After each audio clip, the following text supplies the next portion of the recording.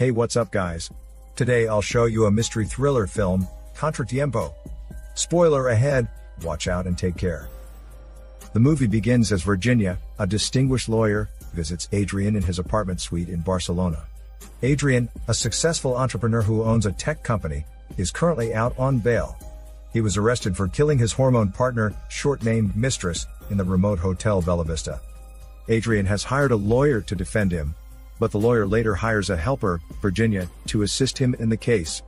Virginia tells him that the prosecution has a witness ready to testify. Virginia advises Adrian that they only have 3 hours to make a counter-deposition, so he must cooperate with her and tell the truth. Adrian maintains his innocence, saying that he was only framed.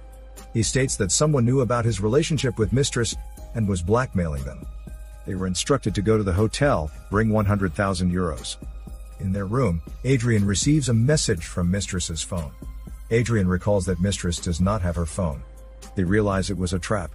However, before they can get out of the room, someone smashes Adrian's head against a mirror, knocking him unconscious for a moment. When he wakes up, Adrian realizes that the attacker was gone. He then sees Mistress lying dead. At this point, the police get over the room and arrest Adrian. After Adrian's testimony, Virginia tells him that there is no way for someone to get inside the room, unless that person has keys. Adrian asserts that everything was set up to incriminate him. He adds that the police could fake stories to further implicate him in the crime. Virginia pressures Adrian into confessing about what happened before the murder incident. Thus, Adrian narrates further back to the past. He recounts his affair with Mistress, who is a married person like him. There was a time they met up in the Spanish town of Bierge and stayed in a cottage. In the morning before they left, Adrian's wife called in. To hide his whereabouts, he tells his wife that he is in Paris. As they drive back to Barcelona, Adrian and Mistress decide to end their affair because it is hurting their own marriages. While they talk about it, Adrian swerves to avoid a deer. But then his vehicle collides with another car, which crashes into a tree. Adrian and Mistress are not hurt, but the driver of the other car, the 23-year-old young man Daniel Garrido, died in the crash. Adrian tries to call the police, but Mistress explains that it was not their fault. She says that their lives might be compromised because of the incident. They attempt to drive away, but the engine of their vehicle does not start. A few moments later, Adrian and Mistress hear another vehicle passing by the road. They act fast to make it appear that the two bumped into each other. The driver asks if they need help. Suddenly, Daniel's phone rings. Mistress rushes back to the car to pick up the phone, hang up and pretend that it was the insurance. Once the driver is gone, the two plot to dispose of the car and the body. Mistress stays beside Adrian's car to ask for help. Meanwhile, Adrian drives to the lake in Daniel's car. With Daniel inside the trunk of the vehicle, Adrian dumps the car into the lake. Then Mistress fetches Adrian near the lake. She then tells him how his car was fixed. While Mistress was waiting for a tow truck to come, an automotive engineer named Thomas passed by. He offered help to Mistress, who said a deer crashed into her car. Thomas heaved the vehicle to his home and repaired it. While Thomas was working with the car, Mistress was introduced to Elvira, his wife, whom he met at a theater group. Inside their house, Mistress saw a picture of their son. She recognized it as Daniel Garrido, the young man who died in the accident. As Mistress was about to leave, Elvira called Daniel, and it turns out, Mistress took Daniel's phone with her. She quickly hid the phone. Later, Daniel's parents enter back in when they hear the phone ring. They thought that Daniel had forgotten his phone. When she got to Adrian's car, Mistress fixed the driver's seat. This inflamed the suspicions of Thomas towards Mistress. The next day, Adrian sells the car in a junkyard. Afterward, he bids farewell to Mistress, knowing he may never see her again. However, a few days later, Adrian is called to the police station. Thomas was able to report Adrian's plate number to the police. The lawyer comes up with an alibi, saying that Adrian was in Paris. He then bribes the police to erase Adrian's name from Daniel's case file. Sometime later, a news report comes out that Daniel stole money from the bank where he worked and faked his death in order to escape. Mistress is confronted by Adrian. She confesses to him that she took Daniel's wallet with her when they disposed of the young man's body. Then, she sneaked into the laptop of her husband Bruno, who worked at the same bank. Mistress hijacked Daniel's account and diverted money into it. Adrian tells Mistress that her actions are wrong. However, Mistress threatens Adrian that she will implicate him as well if she falls to the police. The next few days are favorable for Adrian. With the successful entry of Adrian's company into the Asian market, he receives the Entrepreneur of the Year award. Thomas disguises himself as a reporter to talk to Adrian. While there, Thomas sees that Adrian uses the same cigarette lighter that he saw while repairing the car. He emotionally asks Adrian to pinpoint where Daniel's body is, while the guards take him away. After several days, Adrian receives a parcel from Daniel Garrido. It contains a picture of a lake and instructions to bring Mistress to Hotel Bella Vista for 100,000 euros. Adrian presumes that the blackmailer is the man who drove by them after the accident.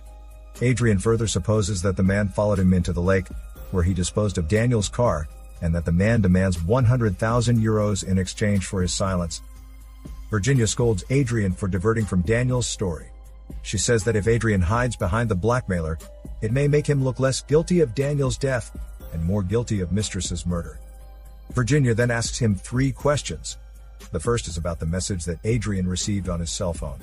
Second, as to why the attacker did not take the money with him if that was his intent. Lastly, as to how the attacker accessed the hotel room if he did not have the keys. Adrian is unable to respond, so Virginia concludes with some answers. She says that the message Adrian received was probably sent by the blackmailer, who had the phone of Mistress. The blackmailer apparently threatened Mistress into throwing away her phone before she and Adrian boarded the train to the hotel. Virginia then suggests to Adrian that he can tell the court that he saw the attacker's face and claimed that it was Thomas Garrido. He had strong motives to commit murder because his son was killed. She also says that Thomas lost his faith in the police, so he had no other choice but to force Adrian and Mistress to face their crime. Thomas' plot to kill Mistress and incriminate Adrian worked so perfectly that everyone believed Adrian was the murderer. Virginia concludes that in order for Adrian to be acquitted of Mistress's murder, he must implicate Thomas, but Adrian must admit his part in the death of Daniel. Adrian reckons that admitting to his role in Daniel's death is worthless if they could not explain how Thomas got out of the room without any trace. Virginia points out that Elvira, Thomas' wife, worked at the Hotel Bella Vista and could have been Thomas' accomplice.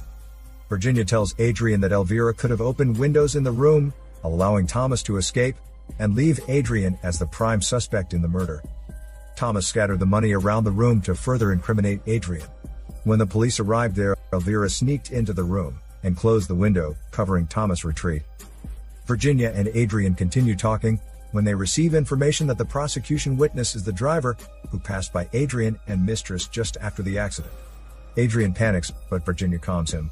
She comes up with another scenario: that Adrian was in Paris, like in his alibi, and that Mistress was the only one involved in Daniel's accident.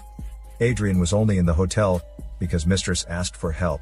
This would then turn Adrian into one of Mistress's victims.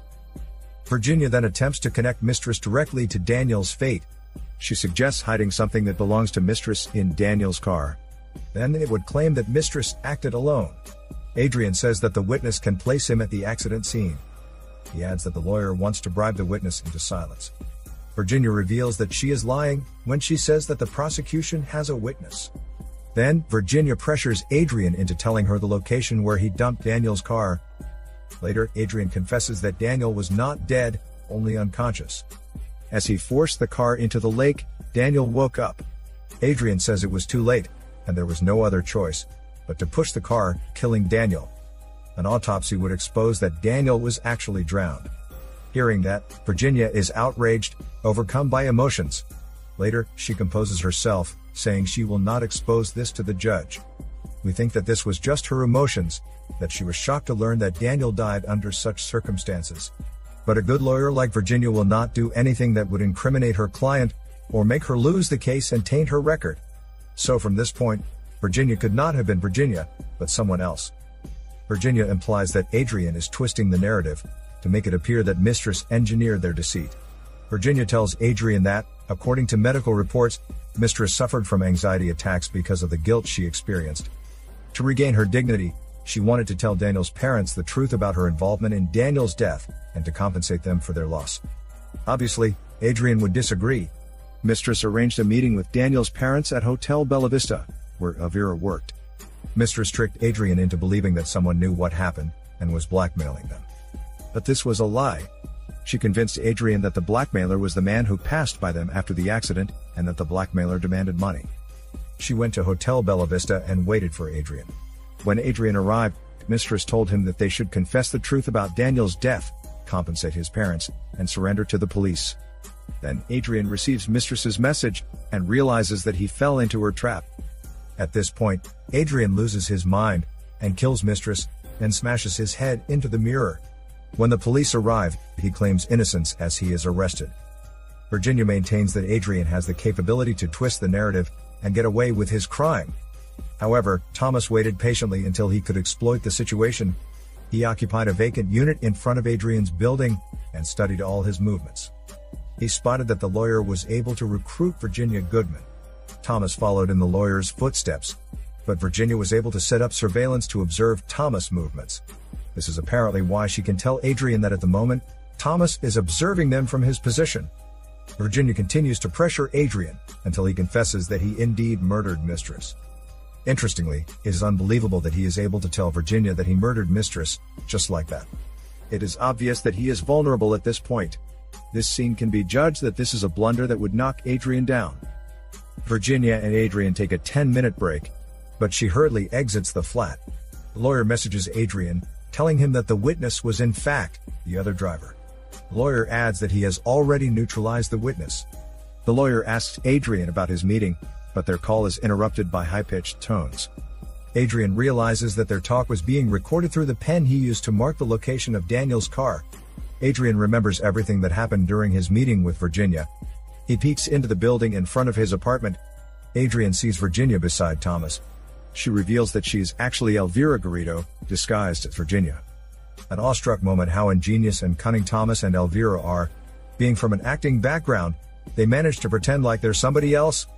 This scene successfully nailed in making the story excellent on how they were able to use their talent to exact retribution from Adrian, who thought he could hide behind his corrupt attorney and escape the case. The movie ends when the real Virginia appears in Adrian's unit. At the same time, with Adrian's confession recorded by Elvira, Thomas calls the police to tell the truth about Daniel Garrido's death. Everyone will feel very sorry for Adrian. He foolishly entrusted himself to Elvira, disguised as Virginia, confessing everything to her, without knowing that he was being fooled by the whole Garrido family. The movie is truly a heartbreaking scene that defines the whole movie itself. Contratiempo, a setback. This is Daniel CC Movie Channel. Peace out.